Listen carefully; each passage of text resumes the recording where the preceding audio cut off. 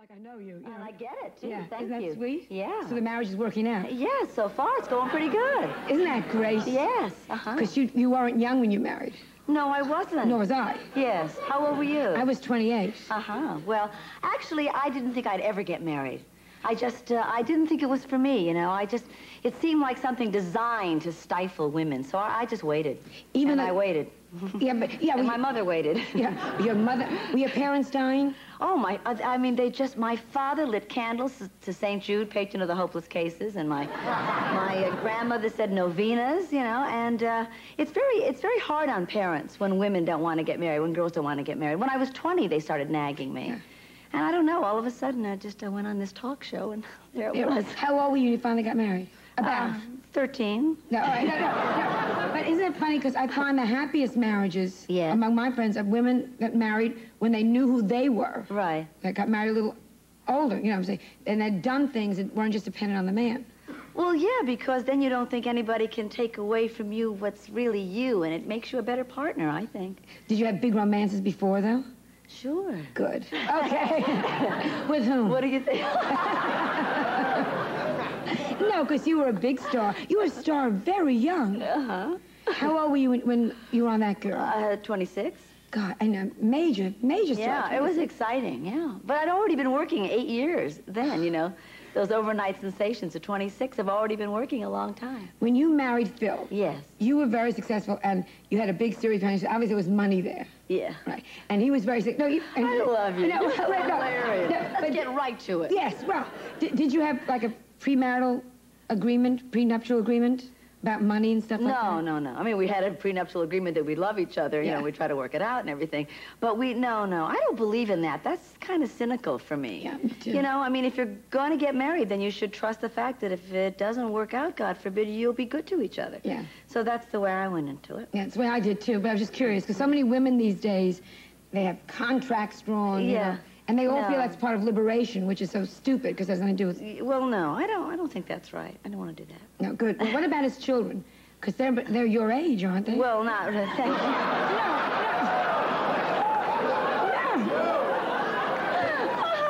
Well, she had children when you married her. That's so sweet of you. I mean, well, no, they're 24 to 18, and 4 of them are boys. So, I mean, it was, you know, it was quite a new thing for me. I mean, all my life I stayed away from having marriage and children. And when I told my mother I'd fallen in love with a man with 5 children, she said, "Oh my God, what a joke on you." Yeah, you know, because it was funny. He had custody of all 4 boys, so it was like, we traveled together. It's like traveling with the Rams. You know, they're all around me, carrying my bags. It's fabulous. Did they listen to you? Were you able to become an authority figure? Yeah, well, they're all 6'2", so I had to do, you know, I had to talk loud, but it's interesting, and I've learned a lot. You know, I've learned a lot about men living with that many boys, because I used to think when I was growing up, you know, that boys knew everything, and girls were the ones that were nervous and scared of dates and waiting for the boy to call and all that. And seeing all these boys at different ages, I see how alike we are. Isn't that nice? Yeah, it really is true. Yeah, well, where is the girl, with the mother? She lives with her mother, yeah. Is that difficult? I mean, to divide a family like that, it must be very... Well, I think it's very difficult for her, because there are 5 children, and 4 boys went with their dad, and, you know, but she's a terrific kid. Yeah, she really is. And you're talking about the ex-wife? Actually, she's not bad either. Sure, we'll talk during commercial. Oh, sure. Who got the jewelry? Hey, let's not talk. Let's talk. We'll be right back after this commercial message, so please stay tuned. This thing. We are back. Talking with Marlo Thomas. Now, tell me about the movie, The Girl... The Lost Honor of Catherine Beck. The Lost Honor of Catherine Beck. Well, it'll be on Tuesday night, and it's a wonderful story, because I play a woman who meets an irresistible man at a party, played by Chris Christopherson. Oh, yes. Yes, and she falls for him totally, and they go home together, and this love affair starts. And the next day when he leaves, the police break into her apartment, and we find out that he's wanted by the police. And she is really harassed by the police and the press. And And there's a wonderful issue in the film because suspects have more rights than witnesses do.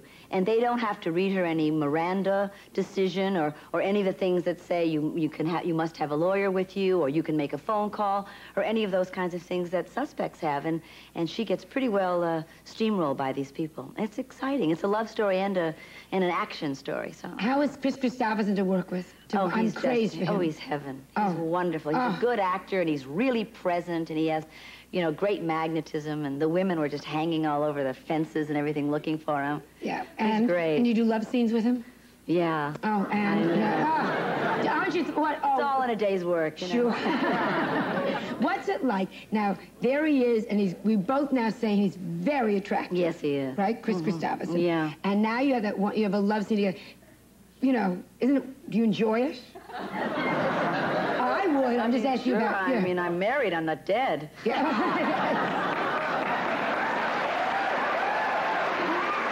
I mean, I think it's important to enjoy your work anyway. Yes, I think so. Puff, puff. Well, I'll tell you though, the funny thing is, as scared as you kind of are about it, it's kind of scary to do a love scene with someone that you don't know. It's, hello, you know, I'll have a mint, and yes. and now let's do the love scene. It's really scary, and there are a lot of people around. I mean, there's a man hanging over you with a microphone, and there's somebody under here holding a little card so you don't get the light in your face, and all, you know, there's so many people walking around, and when the love scene is over, somebody says, move that, move this, and it's not very romantic, really. Oh, well, if you shut your eyes. Yes. Is Phil get jealous? Well, when you come home and you say, I'm with Chris Christopherson, and he's just fabulous, you know, and you're going a lot like that and fixing yourself up in the morning. Is he a jealous person? Well, no, he said that it was the longest love scene in the history of movies. But I think he handled it pretty well. He's kind of cocky. He knows I'm really crazy about him. What about you? Are you jealous? Sure. Good. Sure, a little bit. Yeah. Do you get crazy? Because you met him on the show. Yes. On his show, right? What happened? You came on as a guest? I came on as a guest, and, I mean, it was embarrassing. We flirted outrageously for a full hour. I mean, it was really funny. He started asking me questions like, oh, what kind of men do you date? You know, not exactly a question that most people get into. It was, there was definitely, you know, like a little chemistry right away. So do you ever worry maybe somebody else will come on the show and the same thing would happen, you know? My God, I hadn't thought of that. Yeah. No. Oh, I would immediately. Really? Oh, sure. No, I hadn't thought of that. Thanks, Joan. Yeah, well, it's nice to talk to the girls. Yeah. What do you need Raquel Welch for? Right. Why don't you take Marjorie May? No. But you're not jealous at all? No, I'm not jealous like that. No. I'm crazed. He's allowed. He's allowed to do his show, just so he comes home right away. What about you? You know, you're so strong, which is one of the reasons I like. Like you know what your life is about, and you had a whole career before you got married. Did that turn men off? No. When you were dating? No, I don't think so. Why, have you talked to someone? No, but well, this is your life. Here are all the men. No, I don't think so. I mean, some men are. I mean, some men are really afraid. If they were afraid of their mommies, they're going to be afraid of you if you're strong. But I don't really like men like that. I mean, I like men who get a kick out of my energy. And you know, Phil gets a big kick out of the fact that I'm running my movie and out there trying to get it going and all that. And I get a kick out of him. You know, I think, no, it's not sexy to me for a man to be scared.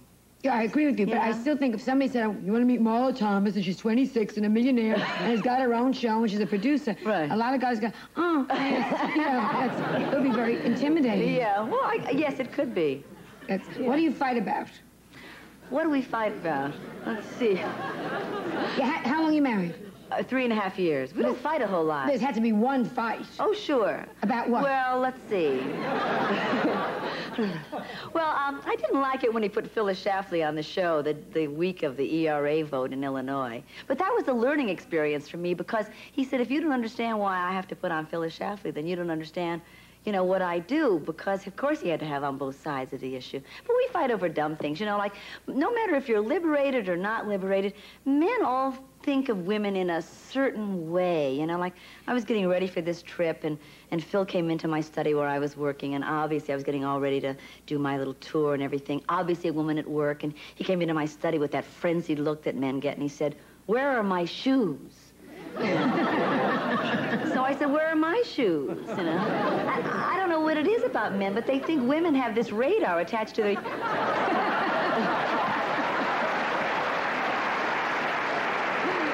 know, the thing that really kills me is that I know where they are. I know where everything is. His shoes, my shoes, the 5 kids' shoes. And my parents and my mother did that to me. You know, mothers train us to see every little detail. And men kind of go through life just running the world, you know. And we know where all the shoes are. Do you know about, like, do you enjoy housekeeping? Because I really don't like it. No. No, some women do. We shouldn't say that. No. Some women really enjoy... Well, if you have another job, it's really hard to do. And one of the unfair things is that most women who work outside of the home end up working inside of the home, too. And it's just too hard, you know. On the weekend, we never have anybody that works in the house with us. And we get along pretty well. Phil does breakfast. I do great salads. He makes great steaks. I make great cheesecake, all the kinds of Italian foods. We get along, but I don't like cleaning up so much. That we have to we really struggle over who washes the dishes and who makes the bed, you know? You know, I just... Better to stay in it the whole weekend. Well, you know?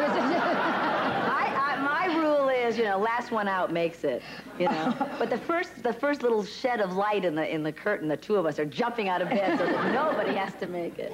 Because I can't cook at all. And I had been hosting the Carson show. And I came home, I was making him dinner, and I said, am I crazy? You know, I just hosted the show. Yeah. I can't do this. And I like it when it's a romantic thing. Yes. You know, little candlelight and tapes and dinner and all that stuff. Do you still do that with him? Oh, Still yeah. have lots of little... Yeah. I like to go dancing. Yeah, I like that. It's been so long. You still surprise each other like Christmas and... Oh, sure. Edgar, are you listening to this? Like gifts on a pillow and all that. Well, I don't want to tell you everything. Oh, a couple of things. These people. But really, so it's still very romantic. Oh, sure. Well, yeah. I'm embarrassed by this. You're so lucky. Do you realize how lucky you are? Yeah, well, I thought about it a long time. I wanted somebody who'd be romantic. Yeah, I think that's a neat thing to do. It's wonderful. Yeah. What about a lot of the, because you're so into liberation, I'm so into the cause, as they say, and a lot of people take me to task because I was married. I was so glad when you got married. It was like, it's okay. Didn't you get, no, because a lot of people said they got totally confused about what we're working for. Did you get letters from people saying, how can you be... Well, the funny thing is that we kept very, very quiet about the wedding. We didn't want, you know, the National Enquirer to be at the house and all this. Because we got married at my parents' house. It was very quiet. Nobody was there. The florist thought it was a birthday party for one of the grandchildren of my parents, and somebody else thought it was a big dinner for an ambassador. Nobody knew what it was. The caterer, nobody knew what it was. So anyway, we get on the plane to go to Greece on our honeymoon. And Phil had gone off to the bathroom, and I'm sitting in the plane, and I have on my wedding band. And this woman behind me said, oh, my gosh, is that a wedding band? And I went, yes, and the blushing bride, yes.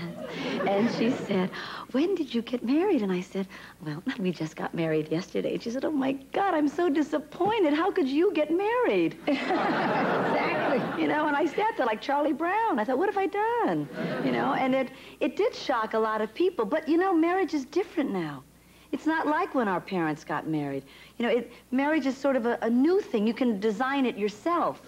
I was afraid of marriage because it seemed like a little skinny place that had a total definition, just one definition. Now I realize that it can be a much roomier place, that you can define it for yourself. It doesn't have to be everybody else's marriage. But don't you think that's the way it was for a lot of people, and nobody realized? Nobody knew, yeah, and there seemed to be so many rules about what it was to be a wife and a husband and those things. Now it's looser, so we feel we can design it ourselves and have 2 careers and all those things that didn't seem okay before. One last question, yeah, if I could, because there's plenty of things. What color did you wear when you got married? I wore white. Okay, fine.